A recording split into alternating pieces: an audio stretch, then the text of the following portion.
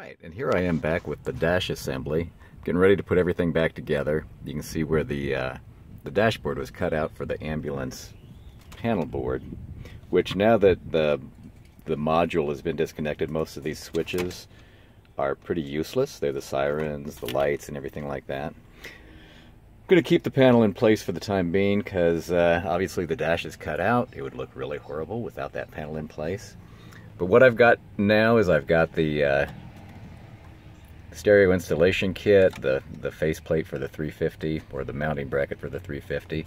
Anytime you do this kind of work, I suggest you go ahead and get the plugs that automatically adapt to the wiring harness for this is the Ford 91 350.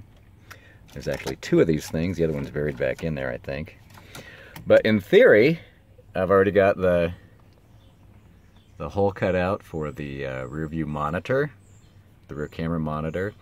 So in theory, after I put everything together, we should be up and running on the dashboard. We'll see how things go. Alright, a little black keys in the background. The dash is back together, the stereo is successfully installed. And now let's try the backup camera. Ah, backup camera looks beautiful. Alright, so that's one more step in our conversion from an ambulance to an RV. Stay tuned. Alright, and now continuation of our, at least the front cabin part of our RV conversion. Like I said, the backup monitor is installed, the new CD radio is installed, MP3 player, and now I've just finished installing our cup holders, which is really important. I had to trim off the top of this console with wood in order to get an appropriate angle for holding the cups.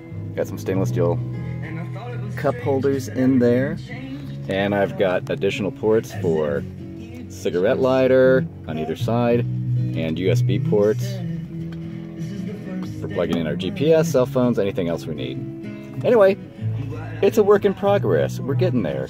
Stay tuned. Thank you guys.